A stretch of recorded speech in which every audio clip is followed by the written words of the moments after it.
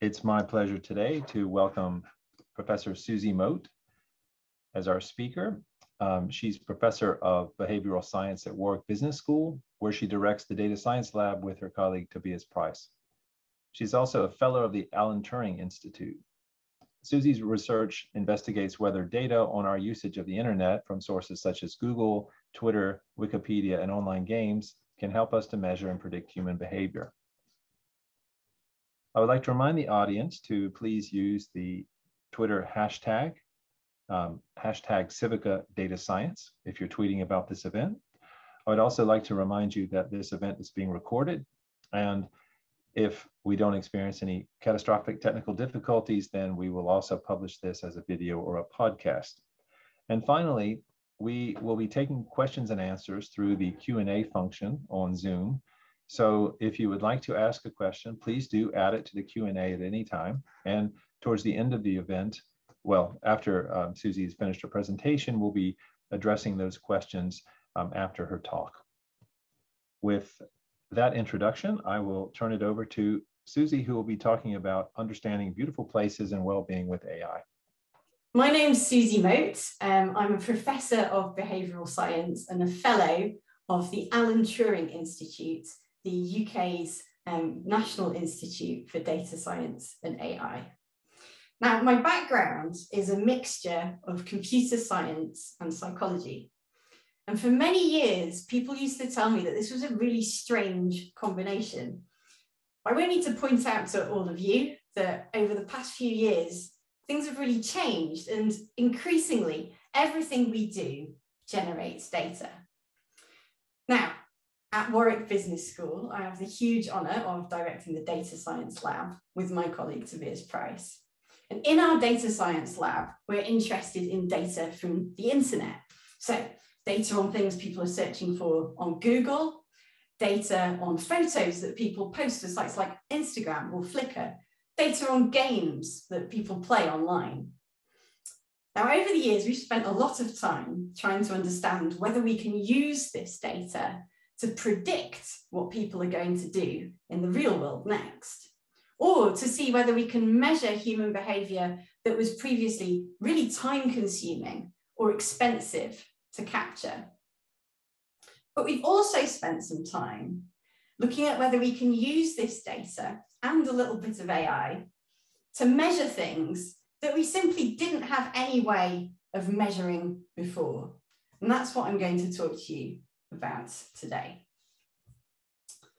So here in Great Britain, we're not known for having the most wonderful weather, but despite our slightly unreliable weather, we do have some really beautiful locations.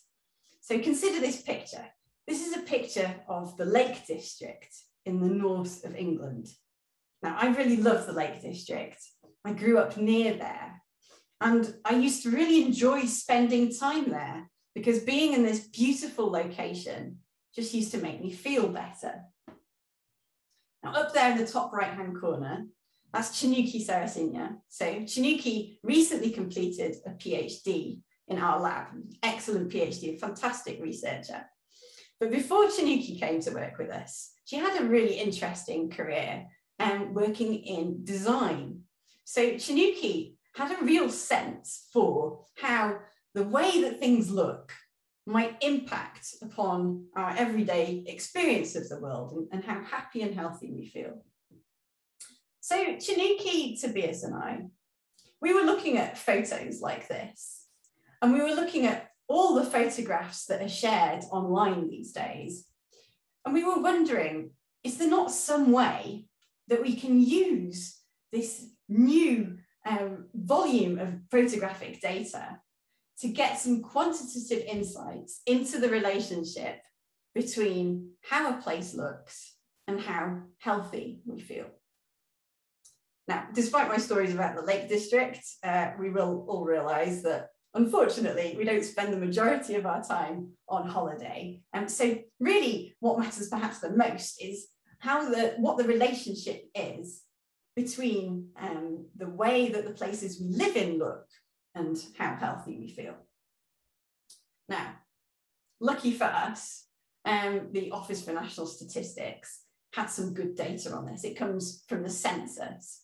So the census is, as those of you in the UK might realise, as we've recently filled a new one out, has a question on it, which it asks you to rate how healthy you feel.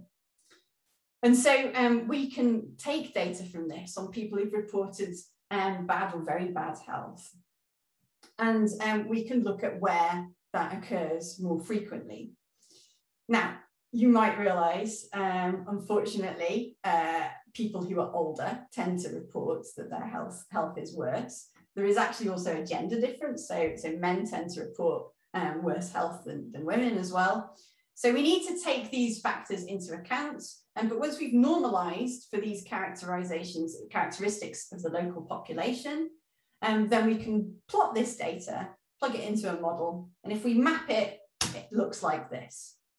So lighter areas on this map are areas where people reported poorer health, and darker areas are areas where people reported better health.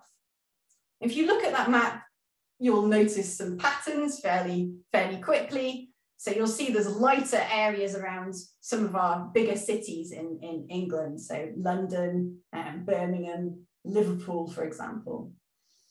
So it seems that people are reporting that their health is worse when they live in cities. So we've got this national scale data on how healthy people feel, but how can we get a similar sort of scale of data on how attractive the environment is? Well, the answer to this question, luckily, came to us in the shape of a game called Scenic-or-Not. So Scenic-or-Not is a game that was created by an organisation called My Society back in 2009. I'm very proud to say it now lives in our data science lab at Warwick Business School. And Scenic-or-Not shows you pictures like this and asks you to rate them. So if you think this is a very scenic picture, you can click on 10. If you think it's not scenic at all, you can click on 1, or you can pick something in the middle. The photos, in turn, come from another online project called Geograph. So in Geograph, you get points for uploading photographs in as many kilometre squares as possible across Great Britain and indeed Ireland. So on the back of Geograph and Scenic-or-Not, we have over 1.5 million votes for over 200,000 locations across Great Britain. So we can plot that data as well, and it looks like this. So here on this map, you can see that darker areas are areas that were rated as more scenic. Lighter areas are areas that are rated as less scenic. So I love this map because up there in the north, that's you can see the Lake District up there, coloured a beautiful dark purple. So it seems that people agree with me. It's a lovely location. You can see that Cornwall in the south of England also does very well. You can see again, London, for example, down in the southeast is coloured in a lighter colour. It hasn't been rated as scenic as the Lake District. We might have expected as much. But we have this data on this national scale that really gets us beyond these very, very high level instincts that London might be less scenic than the Lake District, for example. So what we wondered is, well, what would happen if we combined these two data sets? And what we find is that people who live in more scenic locations report their health to be better. Now, if you've just been looking at those last two maps and you've been listening to what I've been telling you, I would expect you are now sitting there thinking, well, is that not insanely trivial? I mean, we've just seen cities are places where people have reported their health to be worse. We've also seen that cities are rated as less scenic than the Lake District. What a surprise. Is this not just about whether people live in the cities or the country? And we, of course, wondered the same. So we split England into urban, suburban, and rural areas. And we found that even if you look in those areas on their own, so you just look at urban areas across England, for example, the relationship still holds. So you still see that people who live in more scenic locations report their health to be better. Now, even with that out of the way, you might think, well, yes, but there are other things that might explain this. If you think about who lives where in cities, you might rightly expect that people who are on much lower incomes are not going to be able to choose to live in the most scenic locations in a city. And they're also likely to be the people who report worse health. Now, thankfully, we have loads of data on these sorts of socioeconomic characteristics. So we plugged in information on income and other various measures of deprivation. And while you do see that unfortunately income is indeed related to health, it is not enough to explain this relationship.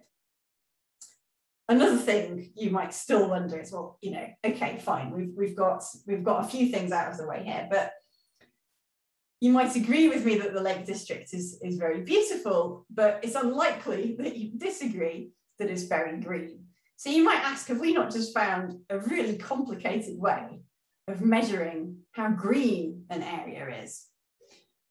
We did wonder this too, but thankfully we had a way to check this, because measuring how green an area is something that has been much simpler historically than getting data on how scenic people think places are. Because you can measure how green somewhere is by just taking some aerial imagery from above the country.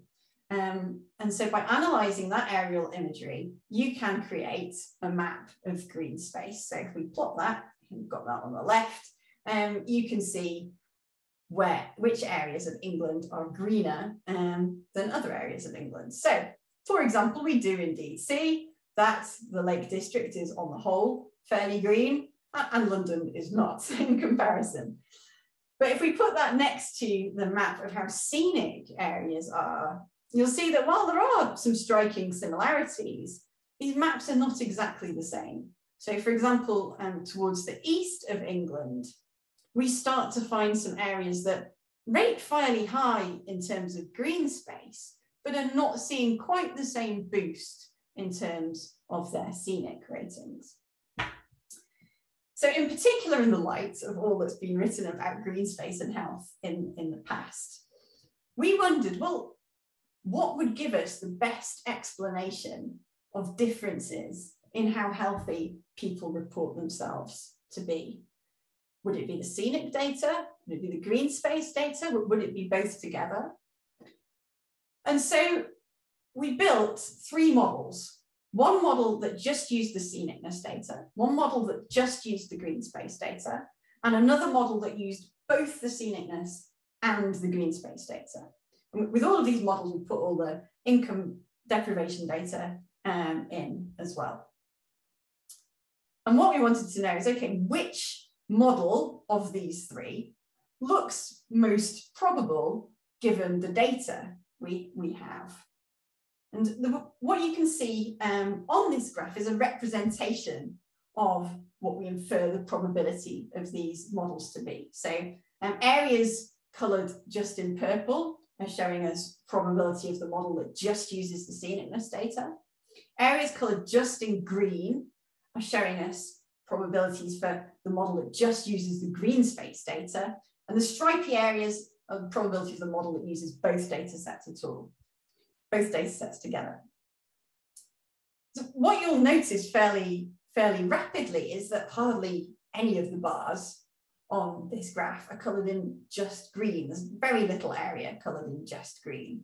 So we see from this that there is very little evidence for a model that just uses the green space data and doesn't use the scenic data as well. In fact, when we look at how the models play out for all of England, or just urban, suburban, just rural areas, you'll see that in urban areas, by this analysis, we actually find greatest probability for the model that just uses the scenicness data. In any case, there really seems to be very little evidence that we can ignore that scenicness data if we want to get the best explanation of the data on how healthy people report themselves to be. Now, something I should make super clear here is that as much as I would like to be reporting a causal relationship here. That's not something we can claim on the basis of these results. We were very excited to see that we have evidence of something that has historically just felt like a nice to have, that the place looks attractive, and how healthy people report themselves to be. But we don't know for sure what the direction is in that relationship. So one thing, for example, that we have not yet ruled out is that people who feel healthier suddenly decide to go and move to a more scenic location. So that's one of the things that we still need to work on as we work our way down our long to-do list. However, if for a moment we suppose there were a causal relationship, even then we'd still have a lot of questions to answer. Primarily, well, why? Why would living in a more scenic area lead you to report yourself as healthier? Might it be that if you live in a more scenic location, you're more inclined to go and do more exercise? Or might it be like my feelings when I went to the Lake District, that being in a more scenic location just makes you feel happier? Because you feel happier, you also feel healthier. Now, happiness is another interesting topic in terms of measurement. It is something that has also historically been somewhat challenging to measure at scale. So there have been, over the years, many experiments done with small groups of people, where you can put them in multiple scenarios and you can measure how happy they are before and how happy afterwards by giving them questionnaires. But you do tend to only have a small number of people in those sorts of traditional experimental setups. An alternative would be huge long-running surveys, of which there are a few, that ask lots of people how happy they're feeling.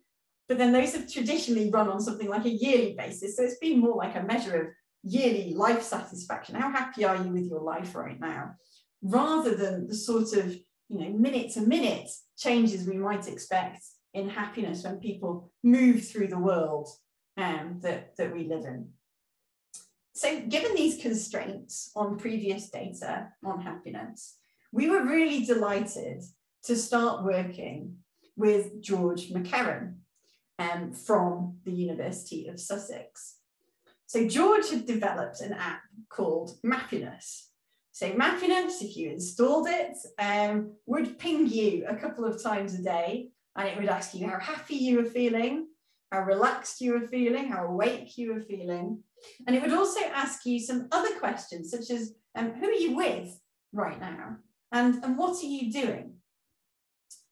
So on the back of Mappiness, we have measurements for huge numbers of people. And that allows us to start to see some simple patterns. So for example, we can find out, answer a long-standing question, which day of the week makes us happiest? So given that I'm giving a talk on a Wednesday, I'm not sure this graph is really working in my favour, but I can tell you all, you've only got a couple of days to wait until things start feeling a little better.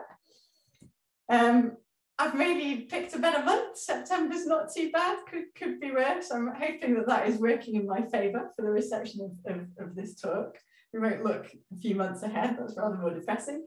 But simple patterns about the weeks and the months of the year aside, this data allows us to start answering more questions than we would otherwise have been able to answer about how people feel as they move through different environments. So Scenic-or-Not gives us the data on how scenic different places are, and Mappiness gives us the data on how happy people are when they're in those locations. So what we find is, it is indeed the case that when people are in more scenic locations, they do report themselves to be happier. And crucially, this holds if we take all sorts of other things into account.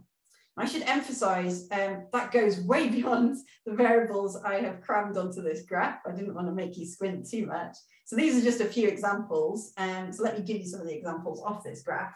So you can see that the boost that you might expect in your happiness from moving from an area rated as the least scenic to an area in the top scenic categories is about the same as the boost you might expect from listening to music or from talking and chatting and socializing, roughly speaking. We see at the same time an inverse effect of traveling or commuting, I think reflecting one of the few positives that have come out of the past few months. None of us really like doing that. But crucially, this effect holds even if we look at whether people are in a green space, whether we look at whether people are in urban, rural or suburban areas, or whether people are in a natural area or a built up area, like the areas in which many of us live. And so weather, plenty of other things in there too, if you're interested. But so with Mappiness, it's really possible to try and rule out many other competing explanations. So we had these results that it seemed that people were reporting themselves to be healthier if they lived in a more scenic location. They were reporting themselves to be happier if they were spending time in a more scenic location. And so we took these to planners and they said, well, that is great, but what makes an area more scenic? And we said, oh, and we looked at our pile of 200,000 photographs, found some that had high ratings and said, we think people like bridges. Because obviously we spent all this time doing such quantitative work at such a large scale. That is not the kind of inference you want to be making. So we acknowledged our own personal shortcomings, that we were never going to be able to work through that pile of photographs ourselves, and drew upon one of the advances of artificial intelligence over the past few years, specifically convolutional neural networks. So at MIT, a convolutional neural network had been created called Places CNN, which was thankfully much better than we were at processing lots of photographs and making notes on what was in these photographs. So for example, if we put this photograph in, we get some information on the kind of category of scene this is. So we can see some fairly high ratings here for valley, for lake natural. And we also get some information on the scene attributes. So we've got a large score for natural light here. And in total, by putting our hundreds of thousands of photographs through Places CNN, we got over 300 features for each photograph. And this made it possible to take the data on those features and plug that into a model to help us understand, well, which features are associated with people rating photographs more highly. Now, we need to take some care in building a model of this kind, because we're going to see that things like valley and lake and mountain may be correlated. And so we build a regression model that can better manage these sorts of correlations, called an elastic net. So let's have a look at what we find. So if we look at the initial results, well, they may be what we might expect. Turns out I'm not the only one who likes lakes. So photographs with lakes get a big boost in their score.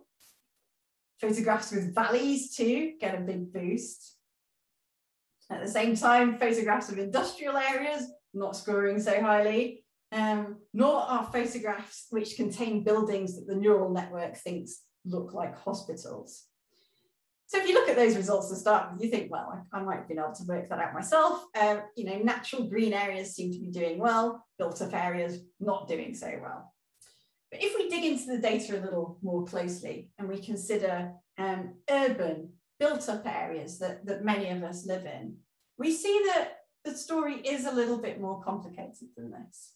So for example, some built elements, such as cottages and other buildings with character, such as castles, they do also boost the scenic rating of a scene. So it's not just these green areas. Similarly, viaducts, to our relief, bridges, aqueducts too. Turns out people really do like bridges, so we weren't that far off.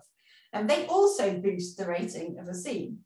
And at the same time, it seems that not all green space is equal. So trees, for example, will boost the rating of a scene, but areas of flat grass like athletic fields, for example, are usually, when everything else is taken into consideration, associated with a decrease in the rating.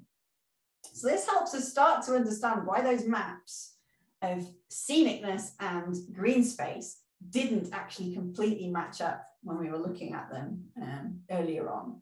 And it also emphasizes if we want to think about policy in this area, there really is difference between different areas of green space. We can't just focus on how green areas are.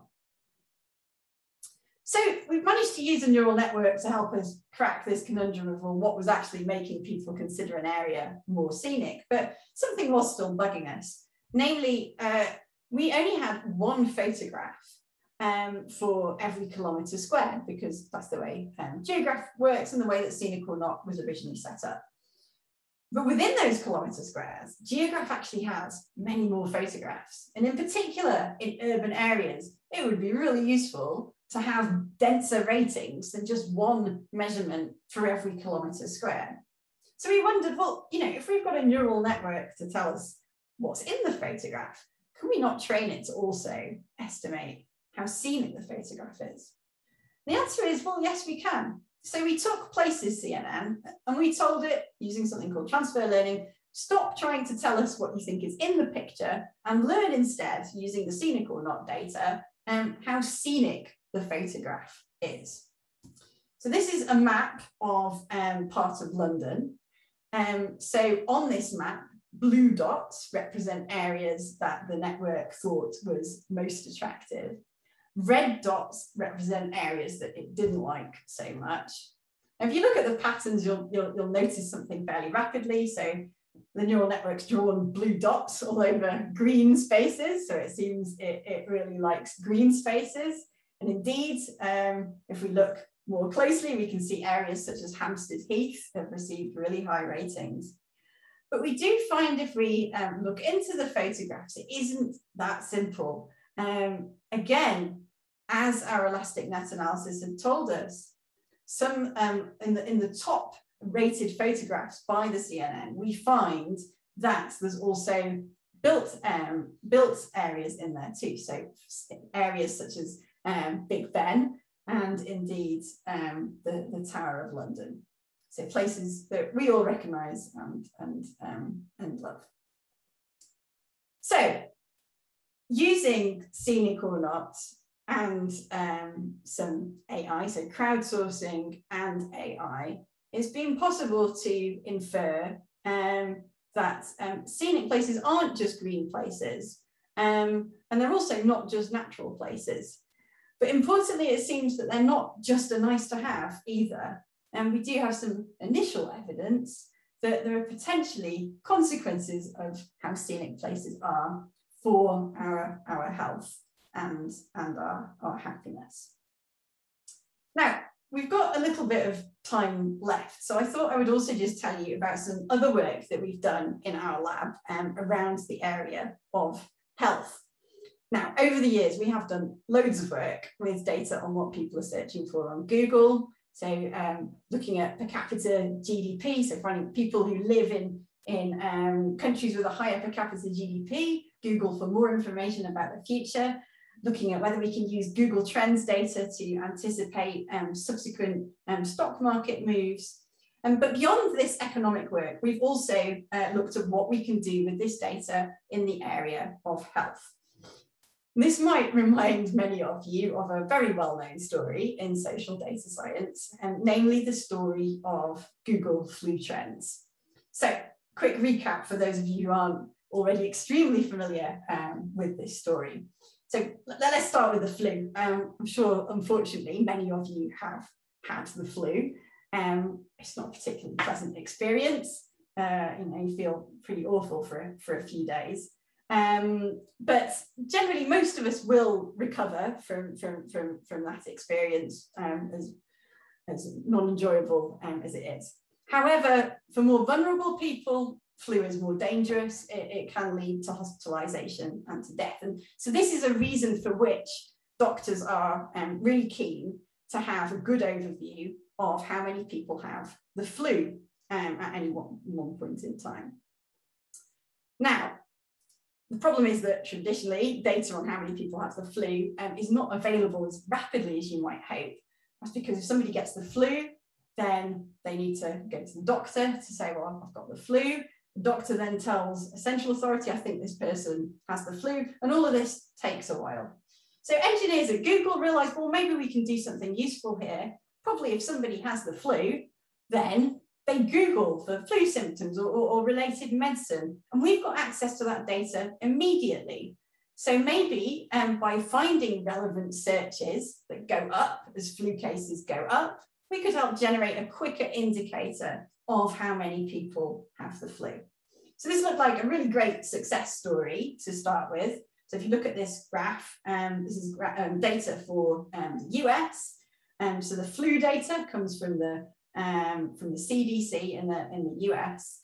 And so that's the official data on how many people have got the flu. And the black dot and line shows you the Google data on how many, or Google estimate rather, of how many people have got the flu. And you can see that the black dot is generally ahead of the red dot because of the delay in the official data coming through. And the red dot does generally, for the period shown here, tend to follow the black dot. So this looked like a great success story. We could use Google Trends data to generate quicker estimates of how many people have the flu. Until this happened, very famously. So in the winter of 2012-2013, Google put out an estimate that over 10% of the US population had flu-like illness. And then when the official, you can see that in red, in blue, you can see the official data and the CDC data. When that came through, it was closer to 6%. So there was really quite a huge discrepancy. And so there was loads of coverage about this, this big data, we shouldn't use it. We're getting everything wrong. We need to go back to the traditional ways of doing things. Because it's not reliable. In what people thought, one of the explanations for what might have happened was that there was a lot of discussion about flu that winter. And so understandably, maybe people started Googling for the flu when they didn't actually have it, hence sending this indicator off the rails a little. Now, a lot of people will tell you that's the end of the story and it just didn't work. But Tobias and I, at the time, as I explained, we'd been working with Google data a lot. And so we looked at this and we thought, well, is that really the case that it just doesn't work, that there's nothing in the data? That seemed really unlikely to us, given our previous experience. So we wondered whether it was maybe more about how the data was being analysed. And indeed, we realised, well, there's a couple of things that you could improve here. So the initial Google Flu Trends indicator was based just on data on how many people were searching for the flu. Now, the data on how many people, official data on how many people have the flu was delayed, but you can imagine that data on how many people had the flu a week or a couple of weeks ago probably is going to tell us something about how many people have the flu right now. So it seemed that really you'd want to feed that into your estimates too. The other thing we realized is, well, if you look at this graph, you can start to see before the big erroneous spike, in the run up to that really high estimate, you can see that the estimates have gone a bit off the mark already, that there are overestimates in the run up to that. And actually what was happening here is the model wasn't being retrained as new data came in. And so that seems like we're also missing a trick. People will change their search behavior. People will start searching for things for different reasons. And so we want to stay on top of this and integrate it into our models. And so we had a look, okay, well, what happens if we retrain the model every week and we use recent data, albeit delayed data, on how many people have the flu? And what we find is that then, including that data on how many people have been Googling for flu-related terms, does actually help us improve estimates of how many people have the flu. In comparison to a good nowcasting model that doesn't use this data, we can reduce the errors by between 16 and 53%. That's quite a big span of improvements, but so that's about the training windows that you use. So the improvement varies depending on how long you train the model for. So we concluded from this that it really was the case that we shouldn't be throwing out the Google data. Throwing out the Google data would really be throwing out the baby with the bathwater. It wasn't the data that was at fault, it's the methodology. It's really important that we analyze these new data sources with appropriate methodologies. Now, the past 1.5 years has reminded us all, unfortunately, that flu is really not the only infectious disease that causes us problems. Besides COVID-19, you know, there are many other infectious diseases that have caused major problems for countries around the world for some time. And one example of this is mosquito-borne diseases, for example, dengue, Zika, and chikungunya. So chikungunya is a disease that has been a problem in Brazil over the past few years, 100,000 to 250,000 cases per year. And it's a horrible disease. So if you catch chikungunya, you get horrible joint pain, you get high fever, and in about 25% of acute cases, having an acute chikungunya infection, it's estimated, can lead to things like paralysis. So it's really not good. You don't want to catch chikungunya. So the problem is that data on chikungunya is also delayed. So here's a plot of how bad chikungunya cases have been each week in Rio de Janeiro in Brazil over the past few years. So you can see there was an epidemic in 2019 with up to 3,000 cases in just the city of Rio every week. But this data takes a long time to come in. It's even worse, unfortunately, than what we saw with the flu data. It can be delayed by some weeks. And so if you were a policymaker and you wanted to look at how many people had chikungunya in the past week in Rio, and you just looked at the raw data, then this is what you'd see. So this is the cases entered into the official system by the end of each week. You can see just a small fraction of how many people have actually had chikungunya. As I said, this is unfortunately worse than the flu situation. So with the flu, we were looking at a delay of 1 or 2 weeks, and then we've got complete flu data. That is not what happens here. So if we look at that peak in 2019, so the week commencing 26th of May 2019, by the end of that week, there'd be nearly 3,000 cases of chikungunya in Rio. You can see that by the end of that week, fewer than 20% of those cases had been entered into the disease surveillance system. If we fast forward another 8 weeks, unfortunately, we can see, well, the situation's improved, but not that much. So we're still at that point missing over 25% of the cases. And you can see it trails back. If you look at that light red area, you can see all the way, even in July, we've got data missing all the way back to April. And similarly, so if we try another 8 weeks, we can see, well, at that point, we've got most of the data for the week commencing 26th of May 2019. There's still, after a whole 16 weeks, in September instead of May, there's still 7% of cases missing. So we were wondering, well, you know, given that we'd shown that you could use Google data to improve the speed and accuracy of estimates of how many people have the flu, might it work with chikungunya as well? Because there's a real problem here. So here's again the data on how many people had chikungunya each week in Rio. So we looked at, okay, how many people, or what is an index, what is an indicator of the number of searches for chikungunya each week in Rio de Janeiro. So we can't access that data on a city basis. Google doesn't routinely make it available on a city basis, but we can see it at state basis. And you can see that the peaks are in roughly the right place. They're not necessarily always exactly the right size, but it looks like there is at least a relationship between the Google data and the official data. So we thought, okay, can we build a model then, which will help us address this problem that data on how many people have got chikungunya is so delayed? And we all know from the past 18 months how important it is to have up-to-date data on how a disease is spreading so that interventions can be made in a timely fashion. We don't see disease spread more than it needs to. We don't see more extensive interventions than would have otherwise been needed. And so what we did is we learned again from the Google Flu Trends experience. we built a model that we retrain every week. And we built a model that draws on the official data as well as the Google data. The bit that's different under the bonnet with this model is that we have to treat the official data differently. So as I said, we can't just say, well, the data is delayed by 1 week or 2 weeks. We need to build a more complex model where we estimate, well, how many cases do we think will have been delayed by 1 week? How many cases do we think will have been delayed by 2 weeks, by 3 weeks, et cetera, et cetera, et cetera.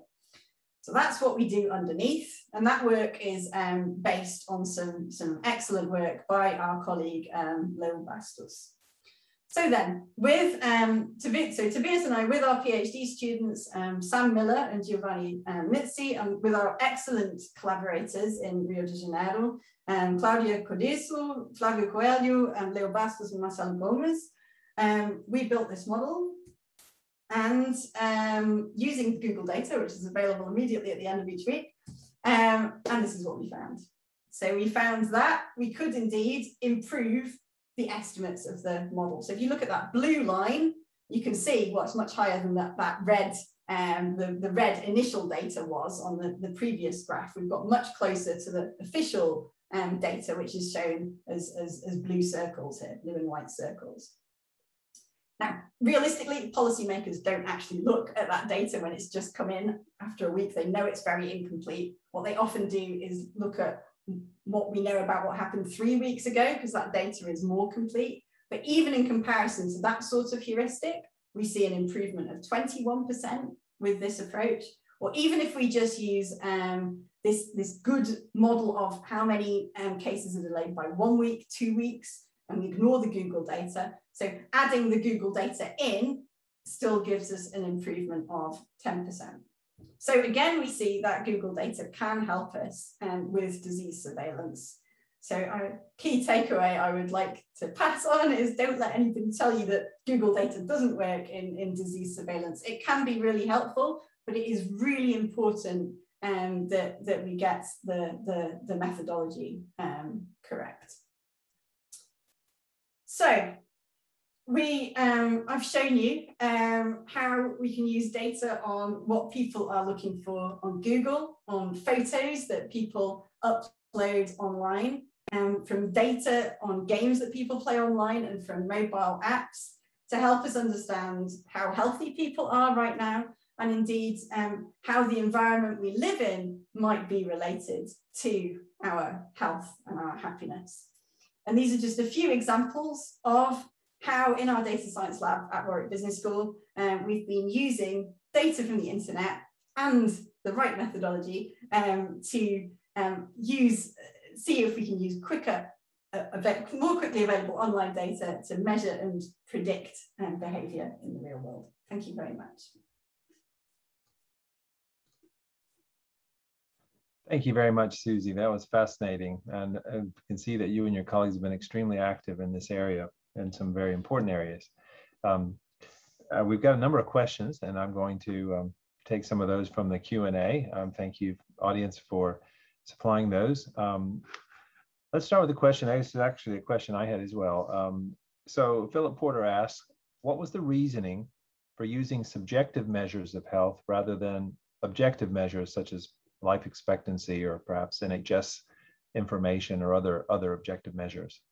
Yeah, that's an excellent question. The answer to that was simply that it was the easiest data to get hold of at the time. And there is well-documented correlations between how healthy people report themselves to be and how healthy they actually are. But you are absolutely right. This is something we're really keen to build on, we're working towards at the moment, is plugging in more objective measures of how healthy people are so that we can try and disentangle that effect. So is our result really just about how healthy people feel, or is it about how healthy they actually are, and specific diseases, for example? And so that's something we hope to have more answers on soon.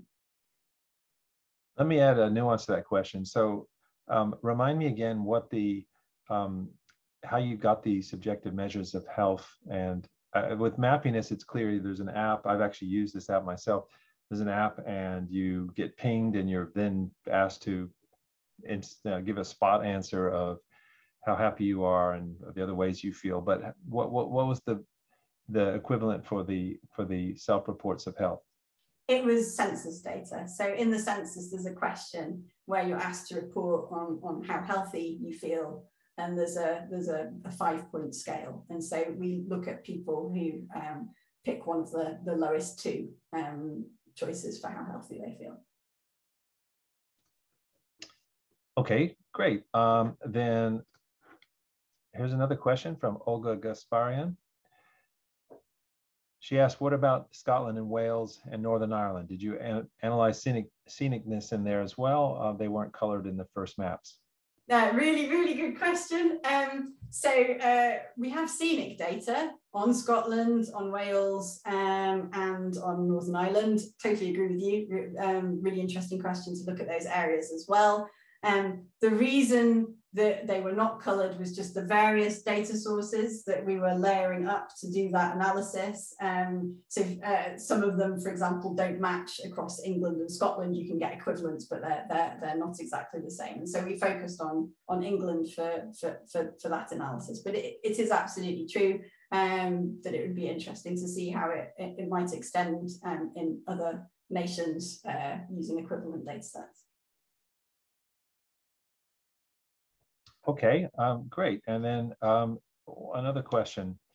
So what do you know about the people that use the app, the Mappiness app? And what could you say about possible selection bias? If you're feeling really, I know this myself, like sometimes if I was in a really bad mood, it would ping me and I would like, oh, stop bothering me, then you wouldn't answer it. But if you're in if you're out having a good time, it's like, oh yeah, hey, ping, feeling great. Yes, no, I think those points are really valid. There's further points about it was an iPhone app, so you would have had to have an iPhone to install it. That's already going to impose a huge bias on the people who use it. So is the data set biased? Yes, it's definitely biased, and George would say exactly the same and frequently does. So it's absolutely true that in interpreting the results, both the people who may have chosen to respond to Mappiness and any effects we can think of as to when they would have responded should be considered. I think although I'm open to any suggestions around this, the first one is more of a concern to me. It seems clear we will have looked at this approach in a certain proportion of the population, and some who didn't have an iPhone or hadn't installed Mappiness would have been excluded, and so there's clear extension work to be done there to try and reach other people.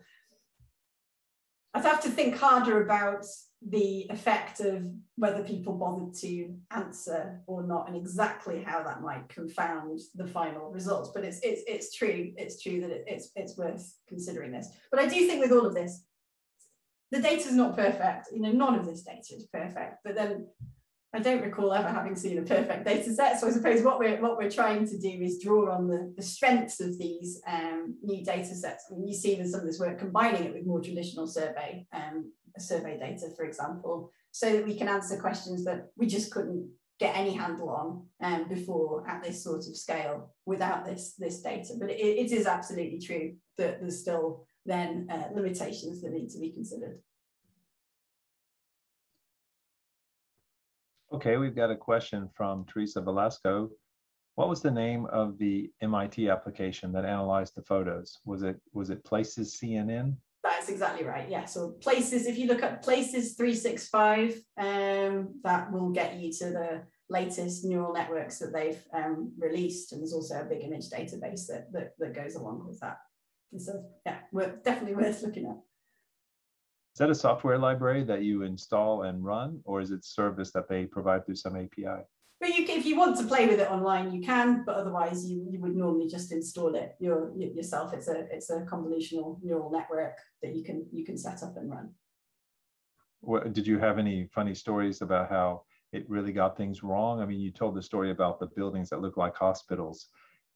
Any other things that you noticed with that? That's a really, really good question. So we have used this network a lot, and so you will see it get a little confused on occasion. With geograph imagery, it tends to perform quite well on the whole. I've seen it get more confused with other data sets that don't seem to have the same coverage as Geograph does. But what you do see is that if it mislabels things, like telling you there are windmills in the middle of London that you cannot find for the life of you, then you can see when you look at the photographs why it thinks there's a windmill there. So there's at least, it doesn't tend to be labeling things randomly. It's picked up on some shared visual characteristic where you can look at that set of photographs and go, okay, I see what you think a windmill is, for example. But on the whole, it is very good. But yeah, it's worth, if you want to use it a lot, it's worth playing around with and chucking images at so that you can see places where it might get a bit confused and come up with amusing labels for your photographs. Great. We have another question about the photographs and how much the quality of the photographs can impact the ability to either classify scenicness or recognize them, and whether you had to deal with differences in quality like that. But I guess also subjectively, if I'm taking a picture in London, it might be very different than if I'm hike to the top of the Peak District, where my whole purpose might be to take a beautiful photograph. And maybe I would have gotten up in the morning to see the sunset and gotten the moon's position, or something like that. Whereas if I take a photo as I'm in London, it may not have been planned for the same scenicness. And I was wondering if there's the question pertains to whether there might be some, I guess there's two aspects, the quality, but also the subjective quality. Yes, right. So I think this touches on a really important point, that as happy as we are to have these national scale ratings of how scenic places are, they are based on photographs. So photographs of the places, rather than somebody having taken some monster road trip over the entirety of the country. But plus is we've got more ratings from more people as a result. But it's of the photographs. And so then, yes, that brings in a number of issues. There might be something temporary in the picture that isn't there normally. Might have been a sunny day or a dull day. There's lots of things where a photograph is going to capture a perspective at a particular moment in time. And there are various ways you could argue that might not be representative. Now, what helps us, however, around these very valid considerations is the nature of Geograph. So first, Geograph gives us loads of coverage. So we can pick up multiple photographs to get more perspectives and aggregate the data across those multiple photographs. And also Geograph, the point of Geograph was to be a project that documented what places look like. So people who've contributed to Geograph have been incentivized to just take a picture of what the place looks like, rather than submit their best ever photograph or not photograph a non-scenic area, for example. Like, you get a point because you've got an area. So if it's not scenic, you still get your point. And so that, and then on top of that, there is a wonderful team of moderators who moderate every single Geograph photograph. So even though we've got millions of photographs, somebody's checked them all to make sure, they don't have many people in them. They really give you an idea of what the place looks like. So there's really a different quality to if you just got some photographs off social media, for example. So yeah, there really are things you need to think about, that if you're working with photographs rather than actual ratings from the location. But Geograph is an amazing resource for the UK. We're lucky to have it for the country, and that does help mitigate some of these concerns, at least. Well, that is all the questions that I see in the Q&A, and it also takes us nicely up towards the end of our time. Some really fascinating stuff in there, and I've got a list of websites I'm definitely going to be reading more about and checking out some tools, and really impressive what you've done with these large data gathering and I guess linking these things through place and time. It's really great work, and we're really pleased to have heard you tell us about it today, and really want to thank you for taking part, and all of our audience members for taking part. in today's talk. Thank you very much for the invitation. It's been a real honor to speak here. Thank you all for being here. Thank you so much again to the speaker, the host, and everybody who asked questions. And we look forward to seeing you again sometime soon. Thanks and bye-bye.